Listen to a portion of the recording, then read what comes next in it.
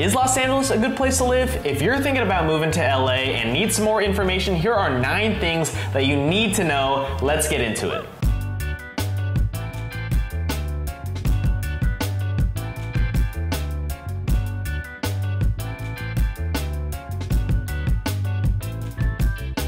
What's up guys, my name is Darren Kriz. I'm a native Angelino and local real estate agent here in the greater Los Angeles area, helping people every single day buy, sell, and invest in property here in LA. If this is your first time on my channel and want to learn about all things Los Angeles, you've come to the right place. And in this video, I'm gonna talk about if LA is a good place to live. Make sure you hit the subscribe button and click the notification bell to get notified every time I post a new video. Like I said, I'm getting calls, texts, and emails every single day about people relocating to Los Angeles, but let's get right into this one. So first off, the basics out of the way. Yes, it is expensive.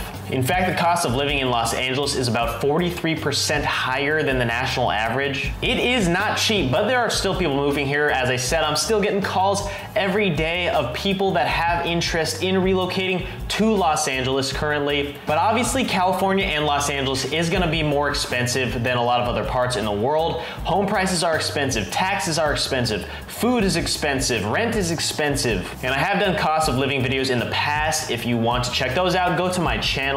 And there's a lot to touch on when it comes to expense, but let's move on to another reason. And number 2, I would say take advantage of the outdoors. And one reason why is because Los Angeles is known for having some of the best weather in the entire nation. People move out here for the sunny LA days. We're getting about 330 times around the year. And when you're here, don't be cooped up in your room all day or cooped up in the office all day. Take advantage of that sunny LA weather. Go on a hike, go to the park, go on a walk with your dog. Join a local adult league. There's a lot of softball leagues going on around here. Go to the beach. We have some of the best beaches in the nation here in Los Angeles. Or you can play golf. We have so many nice golf courses all throughout the county. That's what I do in my spare time. As an ex-college baseball player turned amateur golfer, I find golf to be super enjoyable and competitive. To play with some of my friends and clients as a great hobby to do out here, especially because you can do it all year round and enjoy the weather, whether that's in the hot summer or in the good temperature in the winter. I am a big fan of LA winters, December and January. I like the cold better than the hot, and it doesn't even get that cold. It gets like 50 degrees, and us Angelinos do complain about it being too cold, whereas in Chicago it's going to be below 0 most likely. A third thing that you need to know is there are a lot of temptations, and it's not that easy to stay out of the way of these temptations, whether that's nightlife, whether that is referring to different people that can tempt you to do things that you might not want to do. Make sure you surround yourself with the right people that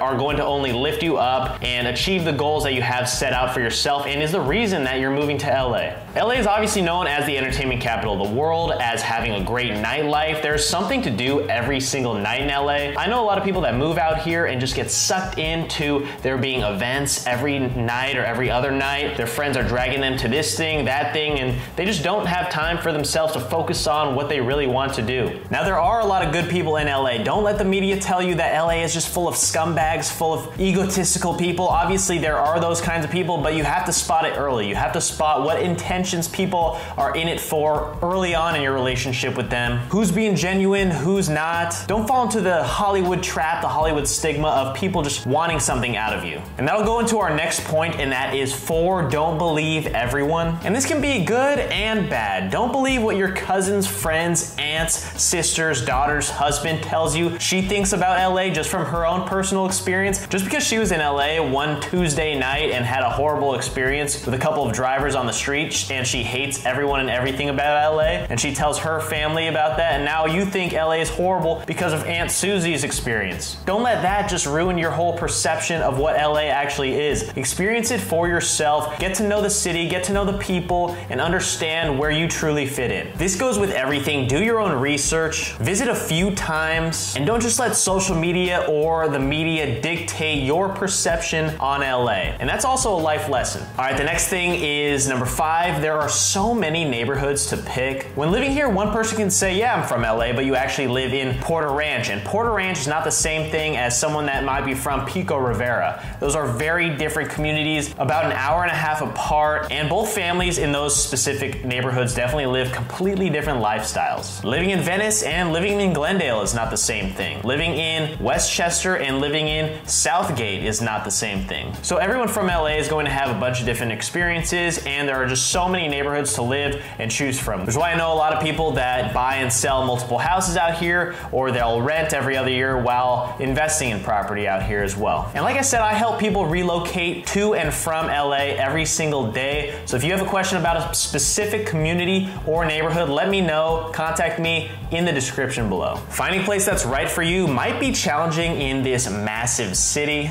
but you will be off to a great start just from learning about LA from my channel here. And with the traffic out here, make sure you live in a city that it's not gonna be that big of a problem. Or maybe beach access is important to you, so maybe you wanna live on the west side. Or if you just love the heat, you love the residential neighborhood, suburban vibe, where to raise your family, definitely live in the San Fernando Valley, because that's where I grew up and I think I turned out all right. Or if you want the city vibe, the hustle and bustle, maybe just move to the middle of the city, the heart of West Hollywood, or downtown LA, maybe Santa Monica, or even Koreatown. But if you've already lived enough life and just wanna settle down, maybe retire out in LA, there are definitely places for you as well. If you have a little bit of money and a higher budget to spend, you can live over in the Pacific Palisades. You can head over to Encino and live a peaceful private life over there, or even just go to Beverly Hills if that's where you want to be. Shout out Weezer. Next on this list, number 6, is that the smog will not kill you. This might be a surprise to people that aren't from here, because maybe you see a picture of LA and automatically you're gonna think, oh, the smog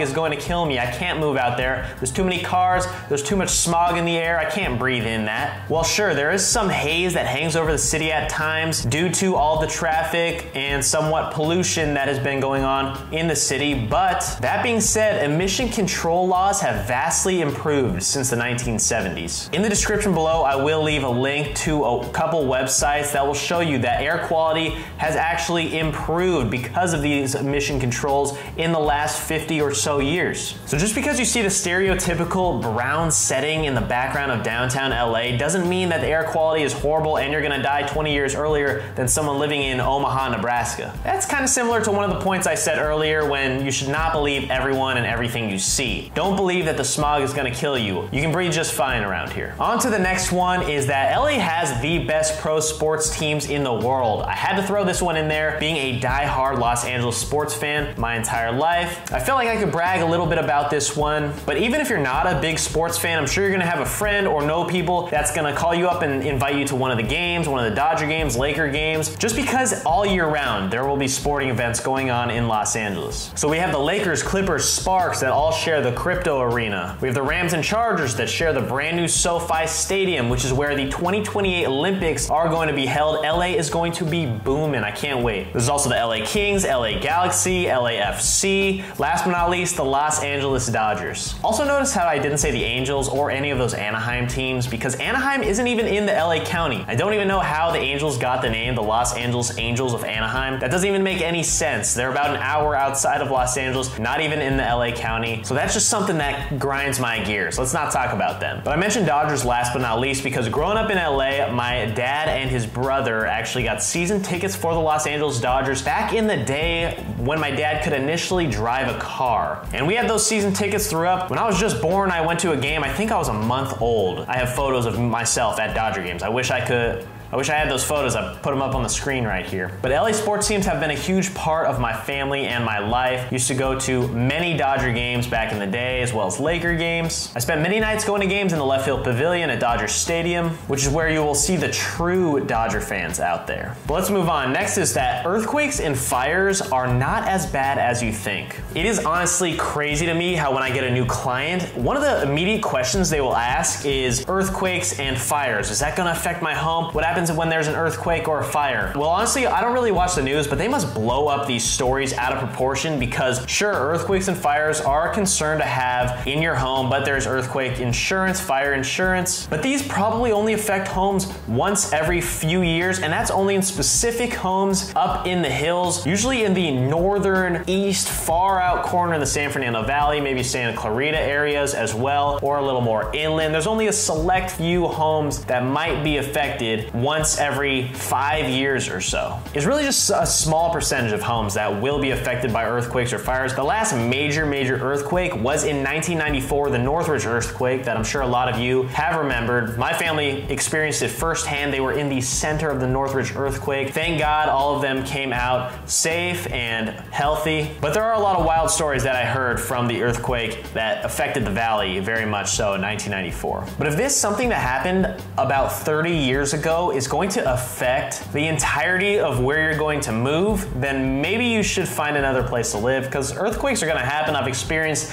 dozens and dozens of them in my lifetime, and it's just something you kind of have to live with, but it is not as bad as you think, I can promise you that. And the last one on this list, welcome to Los Angeles. I would say number 9 is explore, explore, explore. You live in the Golden State, in La La Land, one of the best areas in the entire world with more things to do than you can possibly imagine. Explore. Do something unique at least once a week. Try new things, try new foods, go to new places. I promise you, you cannot experience it all. Even as a local real estate agent myself, I try to do many different things in every city just so I can learn the areas, and I'm almost getting there to where you can give me a street cornering. I could tell you exactly the zip code that it's in. But this city is so massive. Go to some museums, go to some concerts, go to sporting events, like I said. You only live one life, and why not experience it in the greatest city in the world? Not biased whatsoever. But growing up out here, I've come to know and love Los Angeles for its good, for its bad, and for everything in between. But those were 9 things that you need to know before coming out to Los Angeles. Let me know what you thought of the list. Leave a comment down below. I really appreciate it. It helps out the algorithm so more people that want information about all things LA can see my videos in the future. Like I said, my name is Darren Kriz. I'm a native Angelino and local real estate agent helping people every single day buy, sell, and invest